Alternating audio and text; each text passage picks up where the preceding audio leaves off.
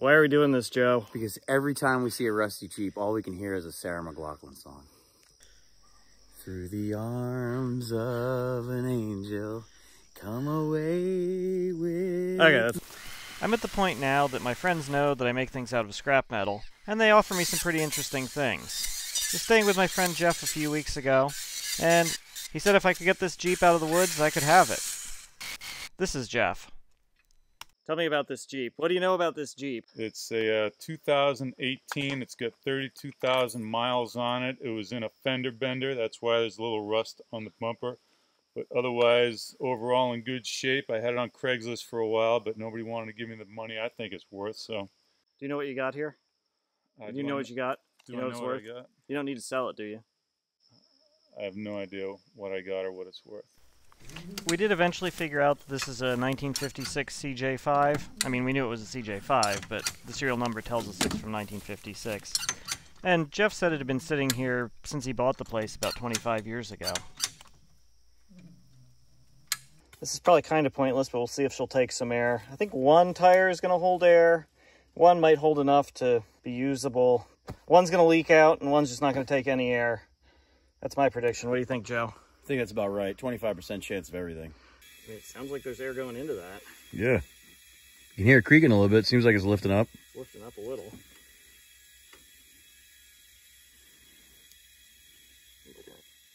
Hey, let's back that holds. We're already doing better than predicted. Well, we said one's going to leak out. That's true. So this could be the leaker. So, want to keep going up? Might as well. Yeah, I mean, we can get those 2x8s.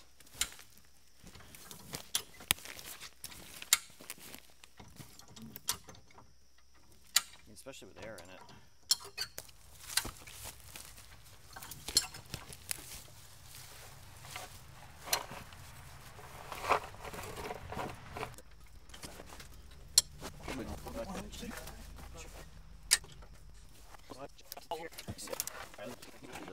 So we've got a bunch of trees behind it here. We've got a poplar tree in front of it there. And then over here we have the remains of an old building with nails and all that assorted broken glass and such. Our plan is going to be to try to pull it this way and then back along the side of the brush pile over there and then out to the road. They move. There it goes. Let's get the jack out. Hang on. All right.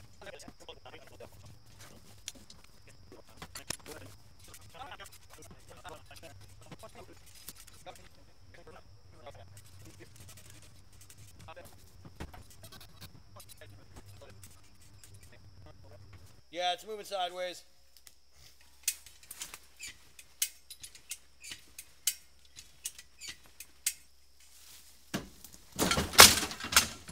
That's how it's done.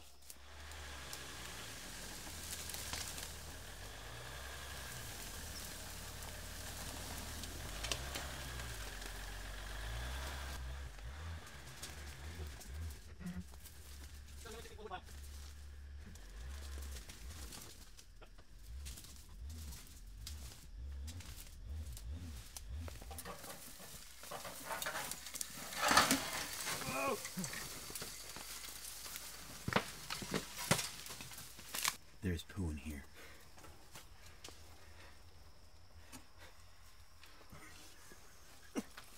Nothing like a sanitary old tablecloth to cover up that bit of Vermont on the driver's seat.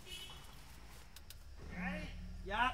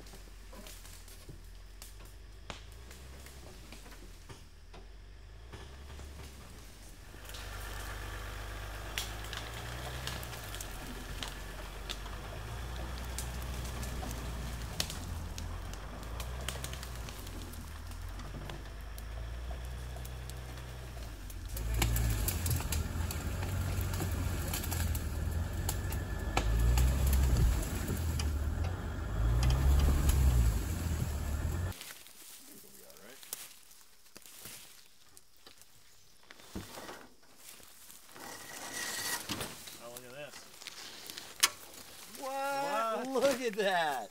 There's a piece of plastic on here, so this actually stayed really dry despite the fact that the forest growing on it. Oh, look at that. Should have a prop rod in here somewhere. I think it just leans up against the... Got some mice eviction. What do you think, Joe? Will this start? I don't know. If you had asked me before we started looking in here, I'd say, oh, absolutely not. But I don't know. The radiator inside looks clean. I mean, with a little bit of tinkering and some cleaning up. I mean,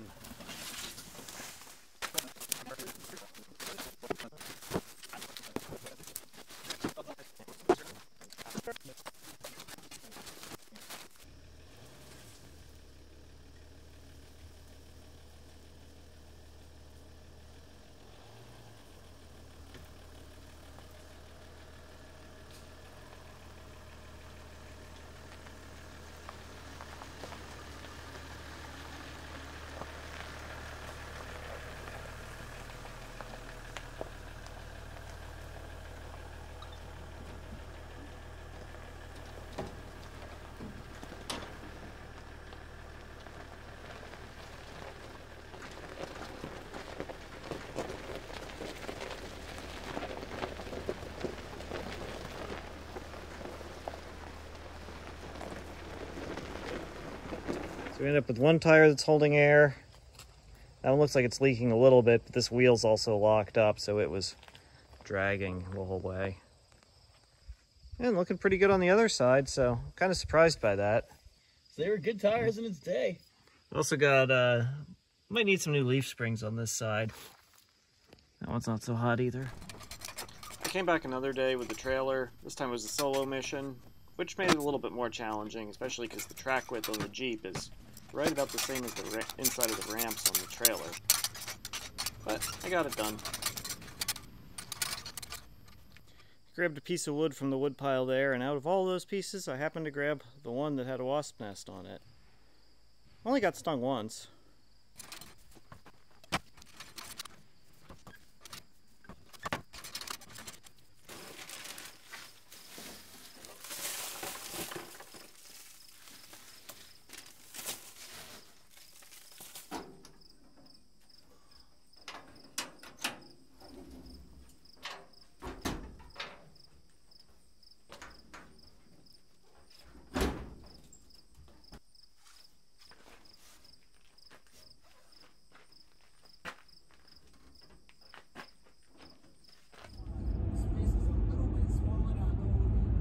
I didn't get video of unloading this because it was getting late. I had to get the trailer back, but she made it home safe and sound.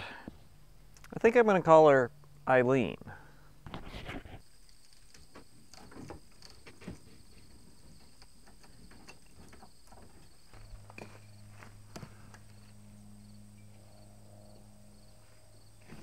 I'm just putting a couple of wood blocks between the axles and the frame. Doesn't really do much other than make it look a little less sad. Give her a little bit of dignity.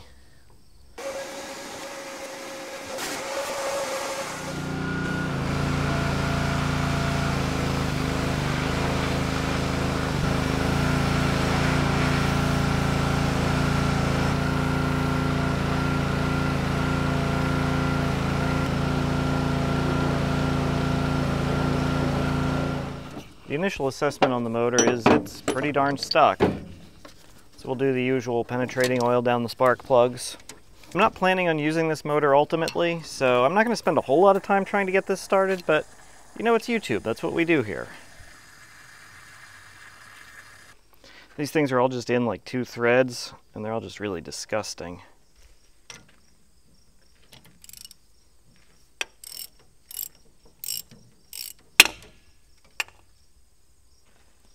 So I decided to just stick the air hose down in there as far as I can and try to blow it out, and it's just blowing water out.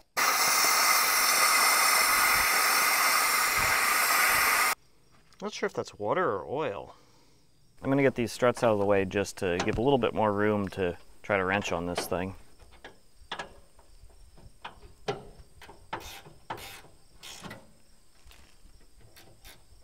do like this throttle return spring modification here. I think I'm going to start with taking off this hard top. This is a Koenig Ironworks top. It's same vintage as the Jeep.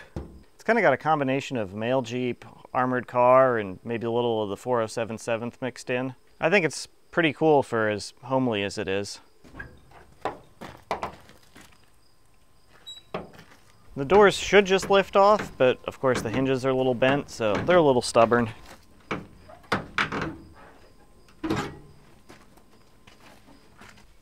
So looking at this thing, it's all modular. The top will unbolt from the sides. The back gate will just slide off too. And since this thing's going to be in storage for a while, I think it's worth probably just breaking it down the whole way.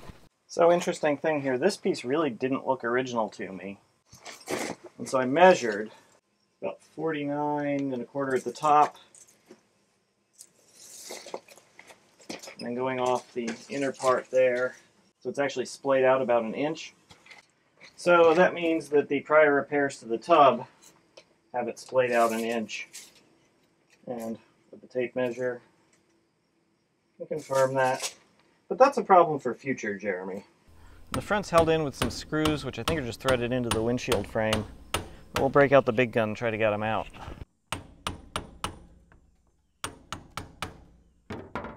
Yeah, it's just a sheet metal screw.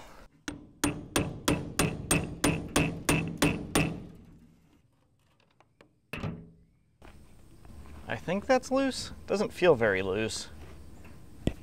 These look like they should come out okay.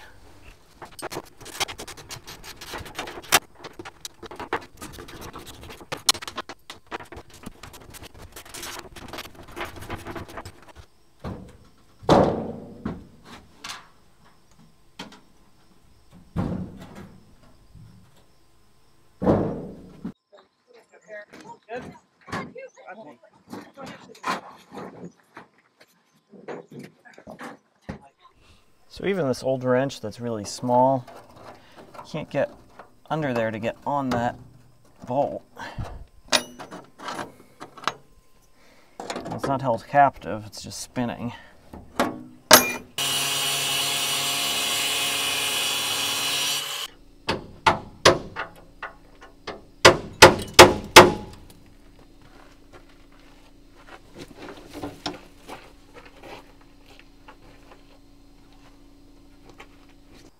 It's nice that this thing will pack down flat, you know, IKEA style.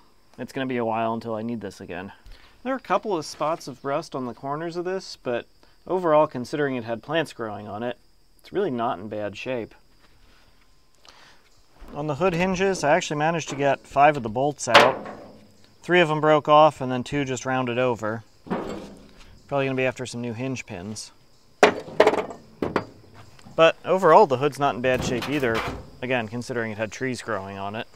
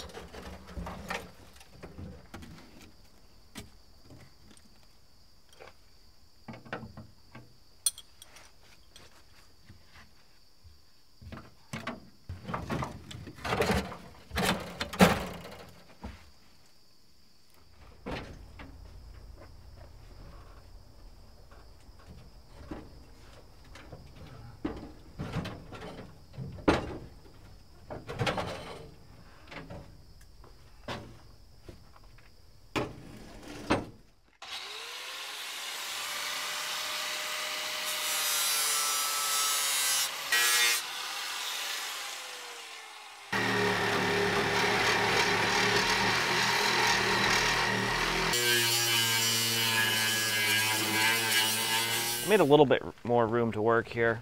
I've already broken 1 breaker bar doing this, so I'm going to be a little more careful, but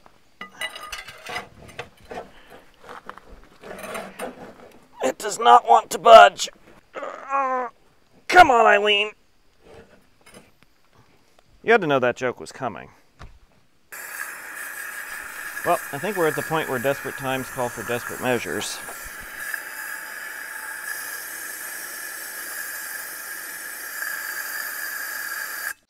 We're going to try some evaporust down the cylinders. I don't think it's going to do any harm. As long as I don't spill any on the rest of the Jeep, the whole thing will disappear. I did some exploratory surgery on this front wheel to figure out why it was stuck. With as stuck as it was, I didn't see any point in trying to get the brake drum loose and get it off. So I just cut it off. Now the hub moves, so it's just the brake that's seized up, which is good. It means there's still some amount of wheel bearing in there. Like the day it rolled off the assembly line. With all four wheels rolling, we just cribbed the tub up and rolled the frame out from under it.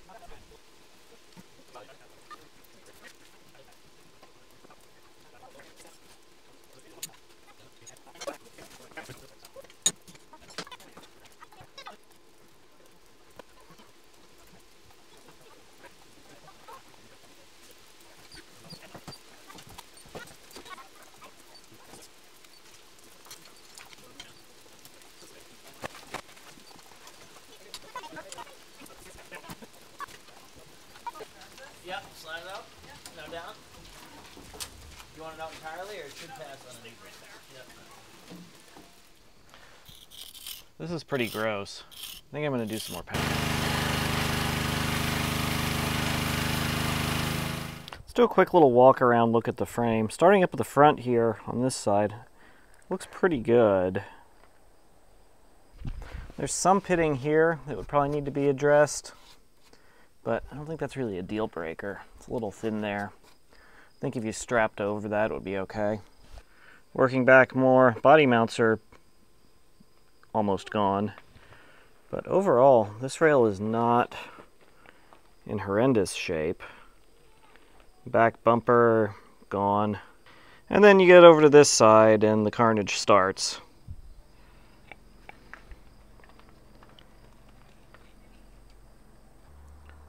This rail is just super thin all along the bottom.